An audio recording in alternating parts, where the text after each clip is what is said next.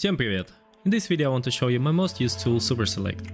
It's an enhanced version of regular select all instances, and the best part that you are not limited to a single selection at a time. This tool improves your selection speed a lot, and without further ado, let's dive deeper.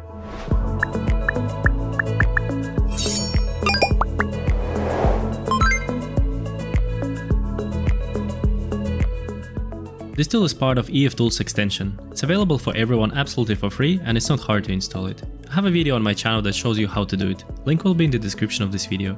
Now, let's focus on CAD files.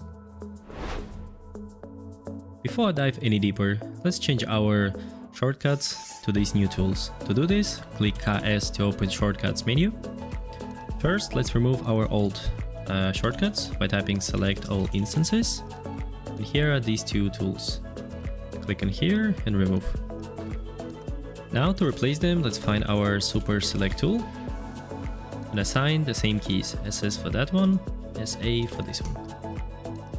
There's a good chance you're not gonna find SuperSelect here if you've just installed EFTools. You will have to restart your Revit, and once you come here, they should appear. Okay, now click OK. And let's see if the shortcut works. And it works, great. As I mentioned in the beginning of this video, this tool is similar to Select All Instances. You finally have the ability to select multiple types at once. And to top it off, it doesn't compromise your performance. You can also handle more categories and have different logic for some of them. For example, it will select lines based on their line style. If I select this orange one and click SS, see that it selects based on the line style. Similar logic applies for revision clouds, but it will be selected by sequence number. Here on the left I have clouds with sequences from 1 to 9, and on the right it's just duplicate. If I select these ones, click SS, it will select similar sequences. In case you want to select all of your clouds, I have another tool in EFTools tab, select, and here there is select similar categories in view. Click on this one, it will select all of your clouds. You can use it for different elements as well. There's also reference planes that will be selected based on their subcategory. For example, if I select these 3 different categories, click SS, it selects these ones as well.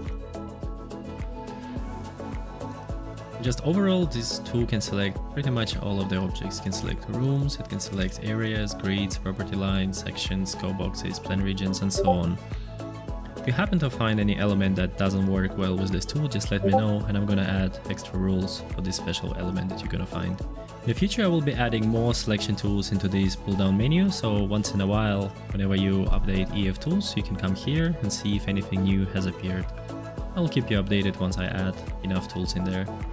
Just one more thing before I let you go.